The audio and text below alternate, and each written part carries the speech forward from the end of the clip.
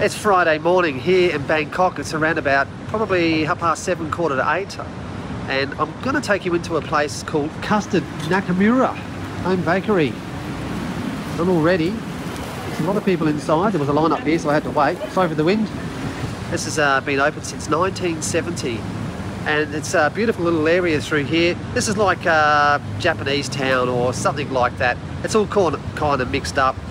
It's very close to the Carlton Hotel where I've been staying, and I highly advise that you get off these off the main roads and just duck into some of these sois, because you're going to find some fantastic places.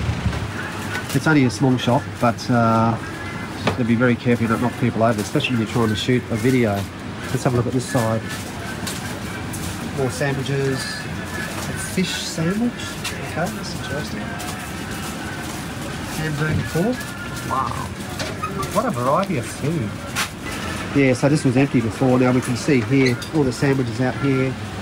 Egg, chicken, ham. There's no prices. Oh, here's 45 baht. That's pretty good. It's about $2 for a sambo. Pork cutlet set, 142. Cheese and bacon. Wow, it's just such a variety. Look at these. Look at that. Croquette.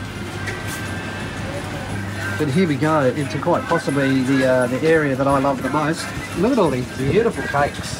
Chocolate, mouse cake, rare cheesecake, tiramisu. Oh, bring it on. Drop down here, baked cheesecake. Look at that, $3. Gee, that's pretty good. Brownie cheesecake, custard, green tea. Oh, that looks good. Green tea roll cake. I'm gonna get that. The thing that I love the most is one of these, a custard cream bun. Which one? I'm going to get one. I'm going to get this one. This little guy hasn't been squashed. What a fabulous shop. I tell you, it's if you can't find something to eat in here, you got rocks in your head. I'm vegetarian. There's a lot here to choose from. If you're vegan, I don't know if they cater for vegans, but definitely if you're a meat eater, they've got everything from chicken, pork, fish buns.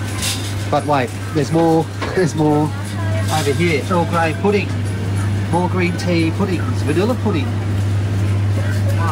Look at it all. Well, what an experience that was. I actually bought a whole bag's worth, which cost 200 baht, which is about $8 Australian. And if that was in Australia, it would cost probably 10 times, no, not 10 times, but it would cost a lot more. But I found this cream corn croquette. So I'm going to sit down here, munch into this, and just enjoy watching people as they walk past.